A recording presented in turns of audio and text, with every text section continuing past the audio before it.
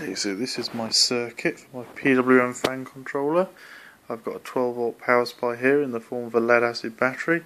I've got my 4-wire output PWM fan, and I'm feeding the 12 volts into the fan directly, and my ground is shared with the Arduino ground via the ground pin.